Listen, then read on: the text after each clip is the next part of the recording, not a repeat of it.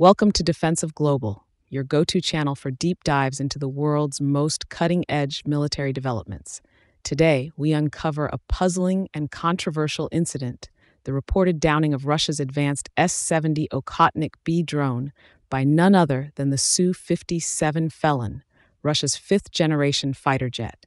Was this an accidental friendly fire, or could there be more to the story? Let's break down this intriguing event, explore Russia's ongoing technological challenges, and uncover the implications for modern warfare. The Su-57, Russia's crown jewel of aviation, was developed as a direct competitor to America's F-35 Lightning II, a stealthy, multi-role fighter jet designed to dominate air superiority while also handling ground and naval targets. It represents a bold ambition, a project meant to elevate Russia into the elite club of nations with operational fifth-generation fighters. However, while the F-35 has become a globally sought-after aircraft with over 15 allied nations integrating it into their fleets, the Su-57 has struggled to gain such traction on the export market. Budget constraints, technical delays, and geopolitical pressures have hampered production and sales. As a result, Russia turned its attention to enhancing the Su-57's capabilities by integrating unmanned technology, leading to the development of the S-70 Okhotnik-B, a stealth drone designed to operate alongside the Su-57 in a loyal wingman role. The S-70 Okhotnik-B drone is an integral part of Russia's vision for a networked battlefield, where manned and unmanned aircraft work together in harmony. This heavy stealth drone, capable of carrying out air-to-ground strikes in electronic warfare, is meant to complement the Su-57, extending its reach and providing added firepower. The concept is simple. The Su-57 pilot from the cockpit would command the drone remotely, managing both air-to-air engagements and ground strikes simultaneously. The integration of AI is also a key factor, allowing the S-70 to perform autonomous tasks like navigating and targeting. However, this complex coordination between manned jets and AI-powered drones presents challenges. The Su-57 has a single pilot who must manage both the fighter's operations and the drones. This dual responsibility can overload the pilot, increasing the risk of errors, especially in high-pressure combat situations. Now, to the recent incident, Russia's S-70 Okhotnik-B drone was reportedly shot down by an Su-57 Felon in what initially seemed like a case of friendly fire. But was it truly friendly fire or something else? Let's explore two potential reasons behind this perplexing event: drone malfunction or AI failure. The first and most plausible explanation could be a malfunction in the S-70's AI or control systems. Russia has been working to develop a sophisticated AI to manage drone operations autonomously. However, AI is notoriously difficult to perfect, and it's possible the S-70 could have lost communication with the Su-57 pilot.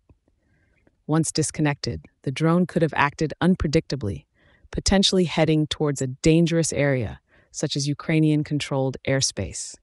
Fearing that the drone might be captured or crash in enemy territory, the Su-57 may have been ordered to shoot it down to prevent sensitive technology from falling into the wrong hands. Russia has a history of data link issues between their systems, with many reports of poor communication protocols between drones and manned aircraft. A malfunction could have led to the drone becoming rogue, with the Su-57 taking it down as a last resort to protect national security. Friendly fire in close-quarters combat. Another possibility is that this was simply a friendly fire incident. Most friendly fire incidents occur during beyond visual range (BVR) combat, where fighters rely on radar and missile systems to engage targets at long distances. However, drones typically operate closer to the fighter jets within a visual range. The Su-57 pilot, managing both his aircraft and the S-70, could have mistakenly targeted the drone in the heat of the moment. Given the complexity of operating both systems, this wouldn't be the first time Russia's technology had faced limitations under stressful conditions. Data fusion and processing in the Su-57 may not be as seamless as intended, making errors like this more likely. This incident highlights the technological hurdles Russia faces. Integrating the Su-57 with the S-70 drone exposes flaws in Russia's data link and AI systems. This recent shootdown may reflect a critical gap in their ability to execute manned-unmanned teaming effectively. This incident raises serious questions about the effectiveness of Russia's integration of drones and manned aircraft. While Russia has made strides in developing advanced weaponry, the shoot-down of their own S-70 drone by their top-tier Su-57 fighter jet highlights the operational and technological challenges they still face. Will Russia be able to overcome these hurdles and perfect the integration of their manned and unmanned aerial systems, or will these growing pains lead to further setbacks in their defense strategy? Only time will tell, but for now, this incident serves as a reminder that even the most advanced military technologies are not immune to critical errors. Thank you for watching Defensive Global.